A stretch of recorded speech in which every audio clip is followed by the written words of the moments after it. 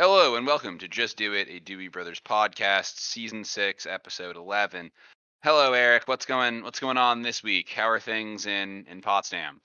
Unseasonably warm last night into today. And then also today it got very, very cold. We have a bipolar weather front moving in. Like that one famous Katy Perry song, you're hot and you're cold, you're up and you're down, or other sort of opposites. Oh, of course. Yeah, we are. It's just been hot here down in the Bostonian region. We have warm weather with extra warm weather. It's muggy and rainy and 50 to 60 degrees. It's not right, Eric. It's not. This isn't February. Mayhaps I have moved significantly closer to the ocean and more south than I anticipated moving. That happens to the best of us. Yeah, it's tragic.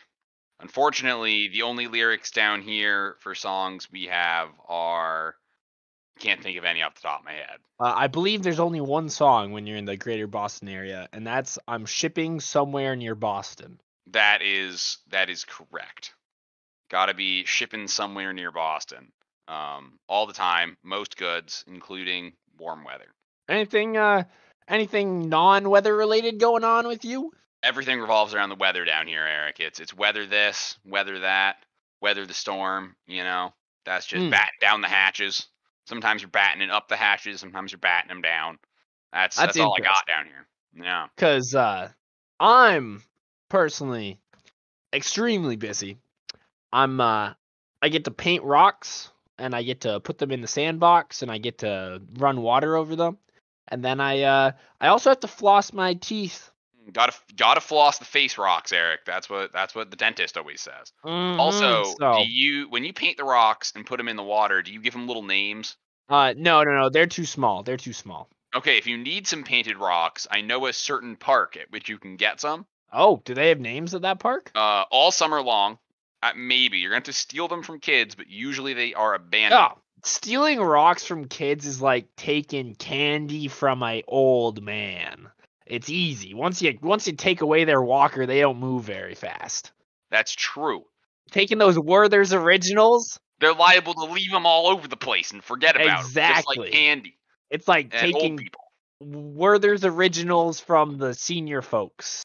Oh, I mean, talk about pretty easy, as long as you're willing to endure a long explanation about how it was different back in the day. Yeah, no, that sounds about right.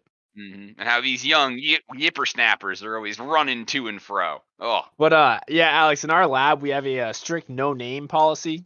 Okay. Because you don't want to build up a emotional connection with these rocks. Right. That's fair. You don't want to do that. Then you might try and save them from being ground down, and that wouldn't be okay. Yeah. Also, like we lose them into the greater pool all the time, and Alex, I'm gonna let you in on a little insider thing. They're extremely replaceable. Oh wow. You might want to keep that quiet in case other rocks are listening, Eric.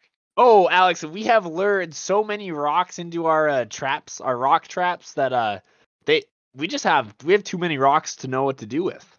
Mm-hmm. And I'm pretty sure at the rate we're going, we're set. We're set for life on pebbles, gravels, boulders, stones. Not all right. Not curling stones though. We need to. I think I might need to go raid the Essex Junction backyard curling club for. Oh yeah, go steal a couple if you're in the area for sure. All right, Eric, let's get on to our main topic. What is it this week? Oh, Alex, this one is it might be a little bit of a throwback. We've discussed similar things in pods past, but this week we're talking about a Giuseppe Abbiati. Who? Oh, I'm talking about Giuseppe Abbiati. Oh, Giuseppe, my man. Oh, you know what Giuseppe's doing. Oh, I mean, he's the 18th century Milan Italian engraver, man. Oh, do you have any Giuseppes in the Pebble collection, or would those be too rare to be, slaughtered en masse? We don't have any Giuseppes or Abbiatis, I would say. Abbiatis? Okay. Well, it's hard because, like, the thing with the work I'm doing, we don't want any engraves. We want uniform, sort of lame pebbles. Yeah, you want them to fall in line. You don't want them getting any ideas. That's how we prey on our pebbles. You know, like we just are like, you're nobody. You're a nothing. You stupid little gravel. You aren't special. And then they just put it in our hands, man. I mean, that's true. There's nothing worse than a pebble stepping out of line, thinking he's something, and then you gotta grind him back down again with abrasive material. Yeah, no, we gaslight our pebbles heavily. Great. So Giuseppe, what is Giuseppe's magnum opus? You know, his Girder and Gray, if you will. That's that's a little harder. A lot of his works were lost to the great Milan orgies of '96. Oh, you see, I thought it was 1796. Yeah, I thought it was the ginormous stone dong he carved into the Vatican, which was then covered over in that other carving. Oh, yeah. That sounds about right. Yeah. Well, he did a lot of smaller things. So there's some small prints of battles out there in the world. But I'm pretty sure that once Milan became such a hotbed of designers, like the Gucci's and the Versace's of the world, that they were like, stone engravings are so passe, and then they covered them all up with like satins and other materials that they found much suited their preference better.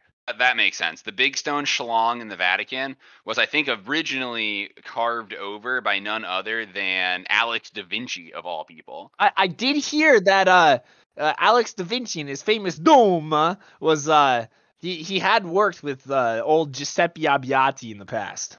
Yeah, exactly. He knew that Giuseppe was, a maverick who was known to pull a fast one on customers. When they ordered like a big stone pillar, you would add some details to make it less flattering. And so Alex da Vinci actually he carved over it, making it from a schlong into just a standard pillar, but still with a 6-pack on it though. Of course. Because paying homage to the original Rock, Dwayne the Rock Johnson. That's true. Or Dwayne the Evil Rock Johnson, also a famous star in his own right.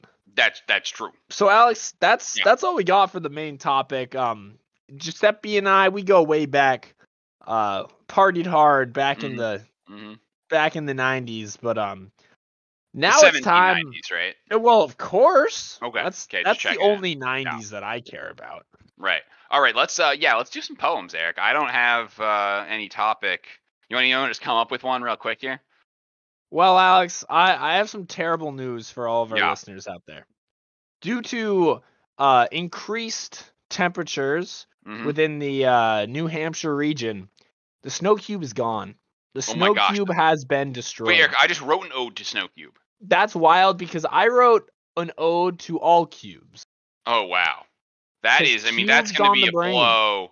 There's no snow cube anymore. I mean, that thing was an institution, a landmark in the greater Manchester area.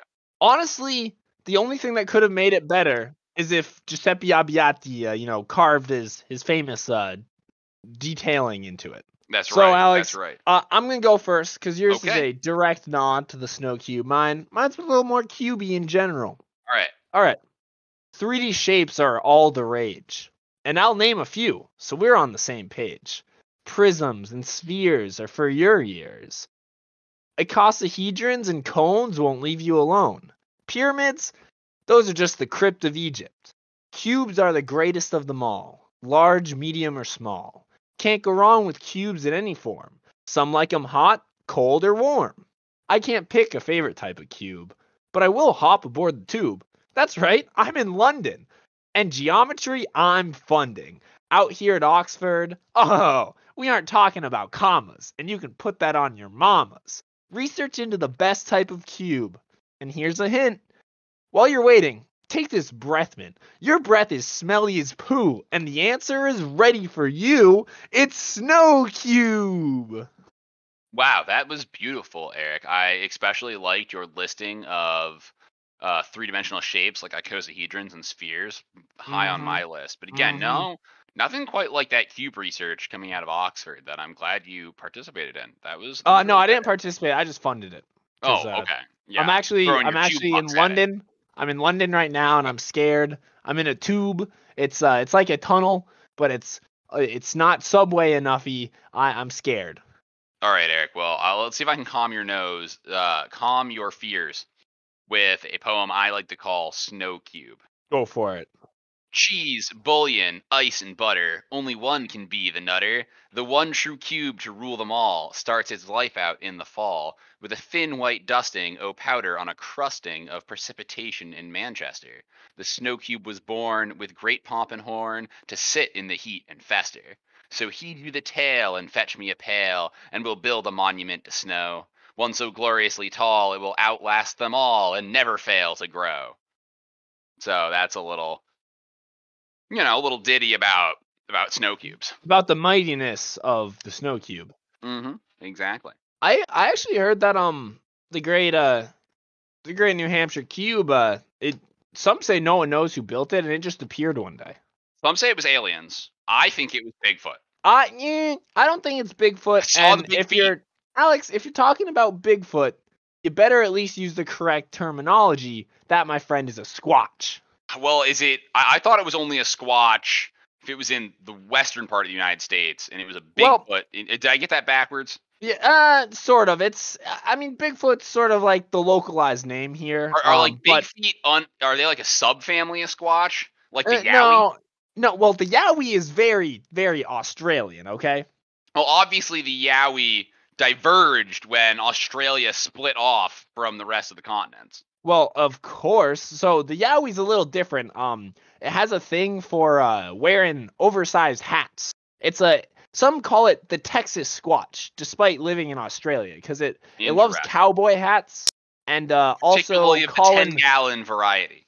it loves hanging around the Aboriginal people, and it actually plays its own instrument called the I don't know what it's called. It's a very guttural word. I think it's like, but it's basically just a bunch of snakes tied to a piece of wood, and then they play it like a banjo, and they also take that piece of wood and bang it on trees because classic squash calling. Well, I mean, everyone knows call and response. I mean, that's classic squatch behavior that spans all subspecies of squatch, from the Exactly. big feets of Northern California all the way to the Yetis of the Arctic and Himalayas. I mean, Alex, they're similar to how polar bears are Yeah, their they're own the type of largest bear. and most carnivorous of all the. Definitely very, very fearsome and Yeah. quite easily aggravated. Whereas I believe that the Bigfoot is much similar to the black bear of the northeast of the U.S., where it it's a little timid. It likes to hang out in out of focus areas, and of course the Pacific Northwest squatches are akin to grizzlies, which of course makes sense. It's just the way that they're raised. Squatches survive, and it's how it's the environment. It's that basic nurture nature sort of thing. Exactly. You know what they say, Eric. Big feet, you gotta run for eat. But if it's a Sasquatch, you have to look at your watch. And if it's a Yeti, oh, forget-y. You're already dead. Oh, you're already deady if you see a Yeti. If you see a Yeti. So, That's I mean, true. that's the children's, mnemonic that everyone knows. Although, Alex, do you know what's something I wonder if the Yowie is very similar to the koala bear in that regard. I think it's a lot more fearsome than the koala bear. It's okay. It's more like a drop bear. Yeah. Oh my goodness, Eric. The more you say that their name, makes the sense. more power they have. Yeah, watch out for drop bears. And then also, of course, the Chinese squatches are lumbering oafs, just like the panda bears. You don't see them very often because their very low sex drive and terrible diet actually causes them to not make a lot of offspring. Yeah, and again, all Sasquatch species live in out of focus areas of your camera, primarily. With some of them in places you might see other animals' washed out footprints, or or particularly human-shaped sticks? Oh, that's 100%. Yeah, that's all I have. All right. Well, you want to answer some questions from our valuable listeners. I guess we could. All right, all right. This one comes in from the podcast, Eric. I think we might have a new contributor here. He says, "Hello, Dewey boys. I'm also trying to smell what's for dinner, but I'm cooking vegetarian. So what sort of smell should my smelling salts, aka the rocks, be smelling?" A concerned guru, Mac. So looks like Mac the guru tuned in this week for us, Eric. Oh, Definitely Mac the not Guru. someone I made up. All right, so Mac the Guru is smelling. Oh, he's smelling them mushrooms and the other vegetables. All right, but he's a vegetarian. Yeah, So the lack of meats, I mean the supply of meats in our last episode, I'm surprised that didn't scare him away. I know. There was way too much juicy, dripping tenderness coming out of that last episode. All right, well that definitely piques my interest personally. What should his smelling salt smell? Yeah, what should he be smelling? For dinner. Let's see. So you and I, as normal people, we would be smelling the succulent taste of fat frying and mainly lard, the animal fat. I know I make sure not to trim off any of my fresh scraps. I like to cook with the bone in, sometimes the fur on it too. So he should be smelling the same thing.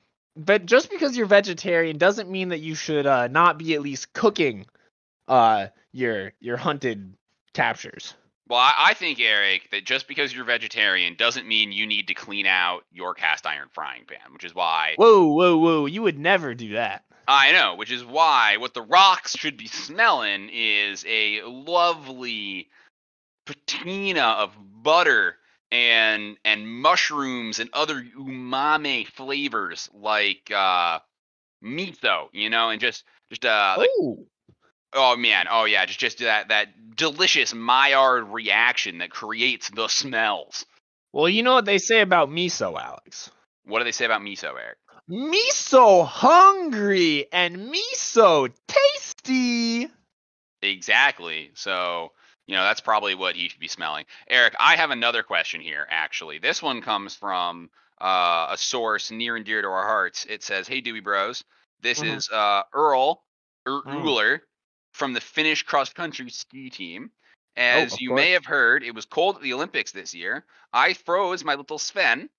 With your worldly knowledge, I was hoping you could find a company that manufactures heat socks for my little Sven. Please let me know. I am in the hot tub trying to make Sven happy again and would like to go out skiing." Oh gosh, So, what can Earl Uller do about his frozen Sven? Well, I've heard some terrible things about freezing your Sven. Mm-hmm. I heard that you really should keep it warm, keep it toasty. Yeah. And whatever you do not get it too hot too quick. That's true. If your Sven gets too cold, you have to gently warm your Sven up. Gently. Also, do not rub your Sven too much, okay?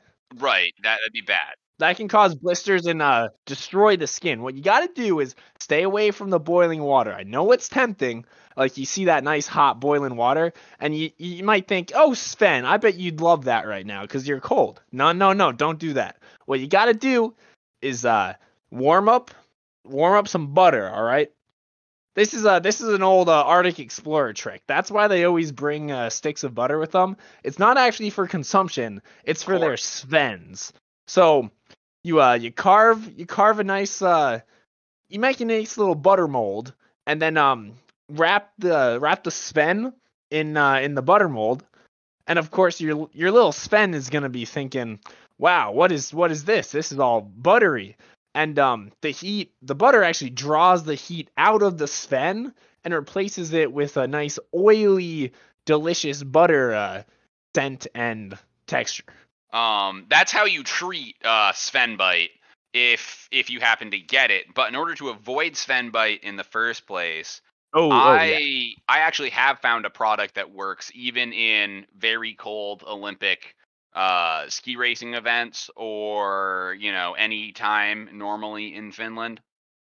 and that is Mrs. Penny's Pecker Protector.